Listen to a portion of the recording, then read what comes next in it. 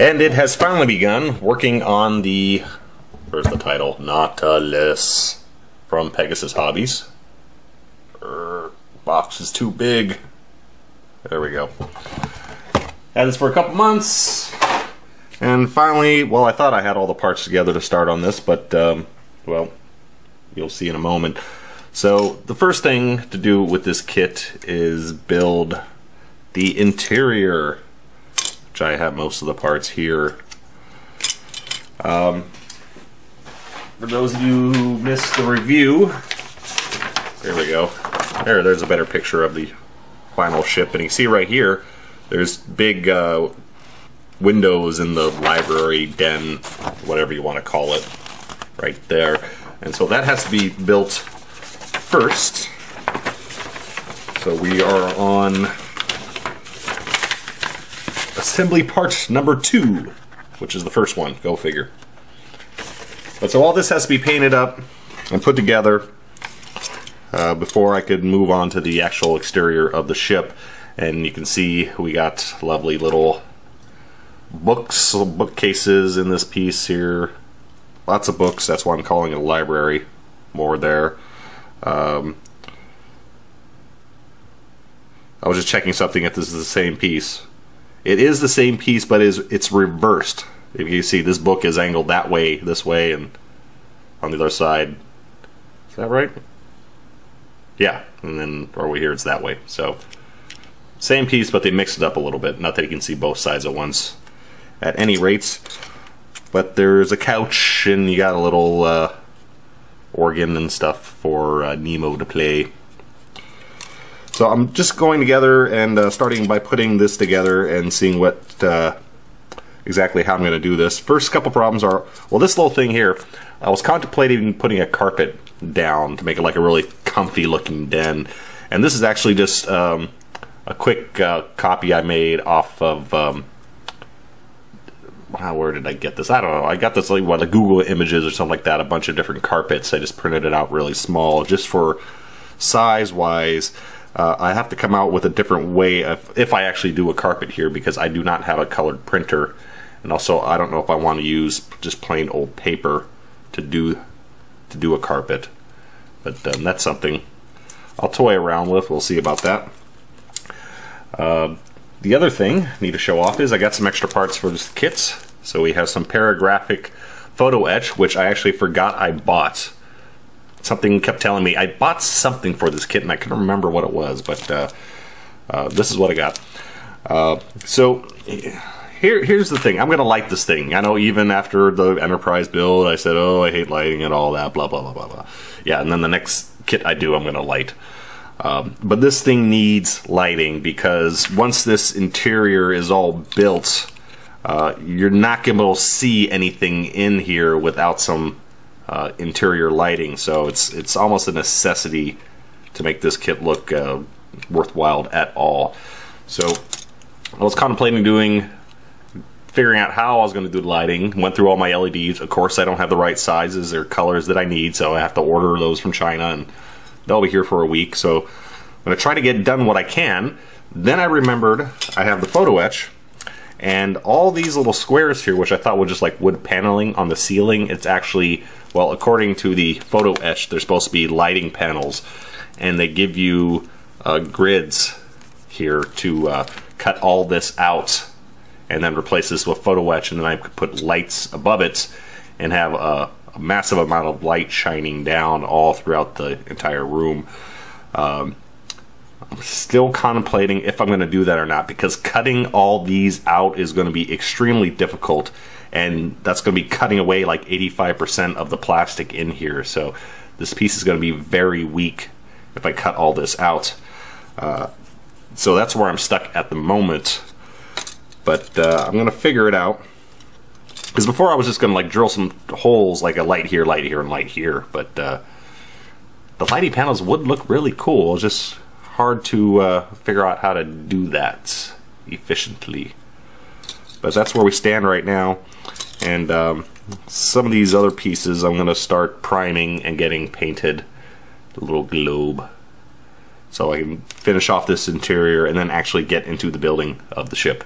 So I decided to cut out all the lighting panels, and my hand is cramped and can't move right now because used a drill. By the way, I got this really cool, you got lithium power drills now, so they're a lot smaller than that big honking one that I used to have. Very nice. Anyway, so drilled in a bunch of holes in the panels to help get them out.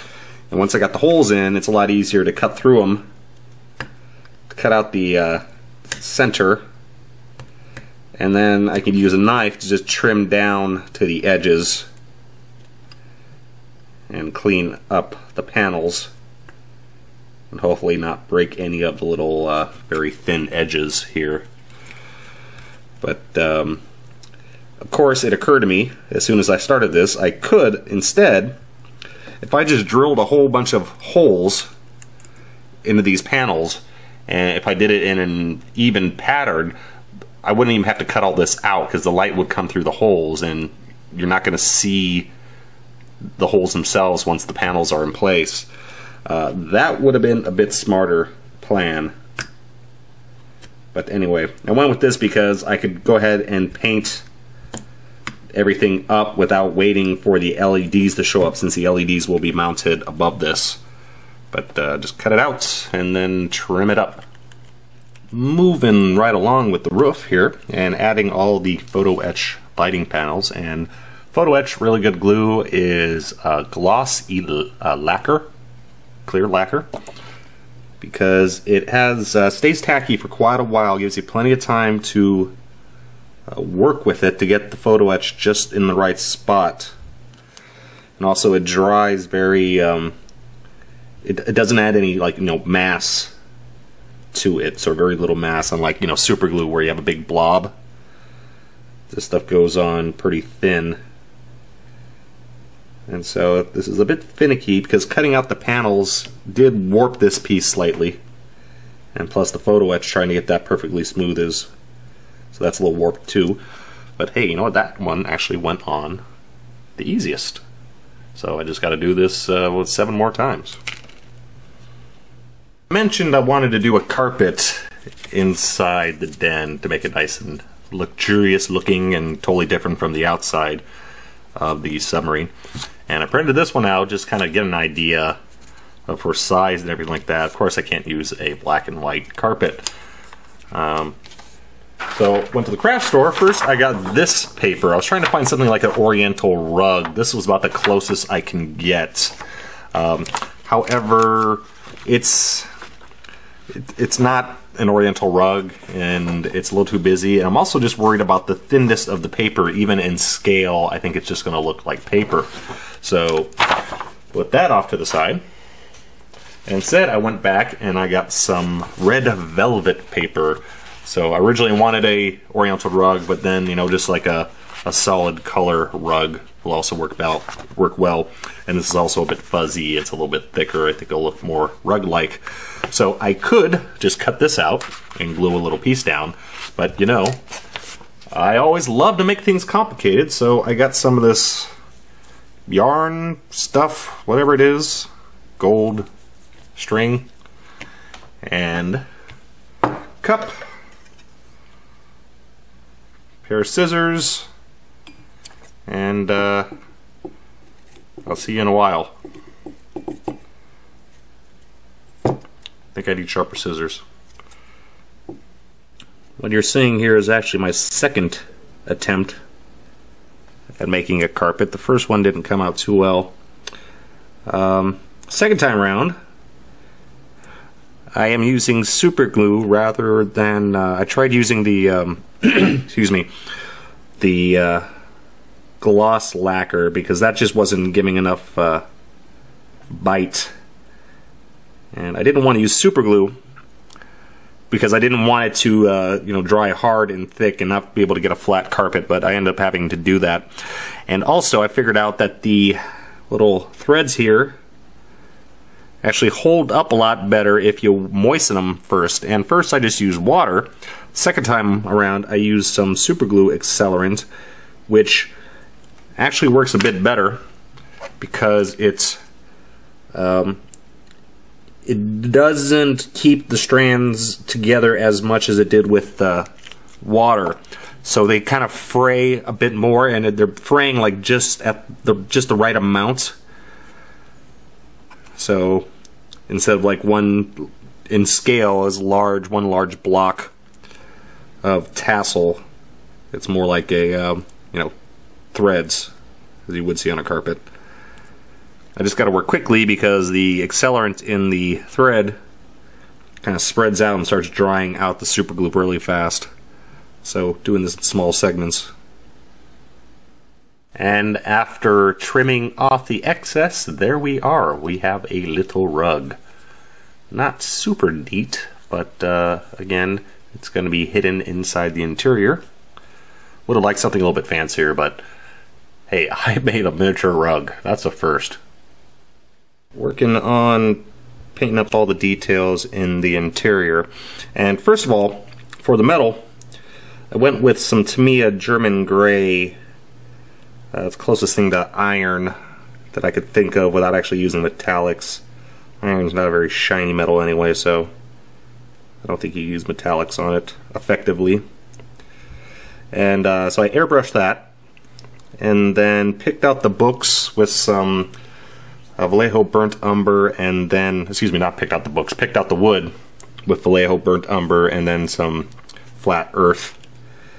Now I'm picking out the books using just a variety of bright colors. Normally, or realistically, I think these would be a bit darker because this is turn of the last century piece. So you figure a lot of leather bound rich tomes, but I need them to stand out. If I paint them all like dark leathers, they're just not going to stand out once this thing is enclosed and lit by a couple LEDs. But once this is done, I'm going to gloss everything and then cover it with some MIG's Dark Wash, which I originally did not want to use because I didn't want to dirty this up too much. However, I just think it's going to be necessary, mainly to pick out some of the smaller details, like the books themselves here, give them some detail. Anyway, the books, I was trying to, first I was going to paint all individual colors, but they're just too small, so kind of painting a block of red and then defining over that block of red with a little blue and a little green and a little dark blue and like that. So got a bit more of this to do, and then we can do the gloss and the MIG's wash and finish up the interior. And here we are. Interior is, well, almost put together. The walls here are not put together yet because I still have to put the roof on before I do that. And once I put the roof on and the walls, you're not going to be able to see inside as well. Carpet is done. This is the third carpet I made. The first one was an experiment. The second one came out nearly perfect. However, I made it way too big. So I made a third one. I'm getting tired of making these now. A third one that fits a bit better inside the room without taking up everything. Couple other things still to do. There's some furniture on the photo etch. You get a chair and I think this is 2 tables here. Initially I did not want to add these because I didn't want to make it too cluttered inside this tiny little room. However, I just realized the chair is for the desk. So having a chair in your little library desk would be actually beneficial. So I'm going to go ahead and install that.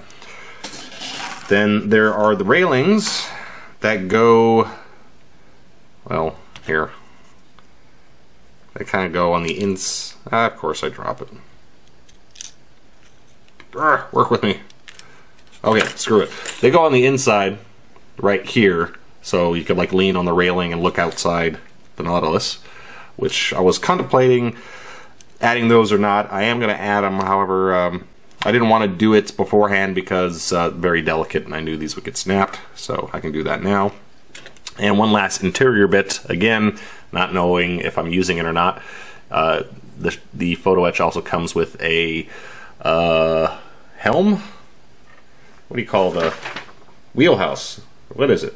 Wheelhouse, that's what you call the driving area of the submarine. I knew it wasn't a cockpit. But this came with a kit as well. Do not know if I'm adding this or not. Mainly that depends on space and lighting issues. Once we get to that, I'll figure out if I'm adding this or not. But at least the interior is done, and then finally I can start working on some exterior work.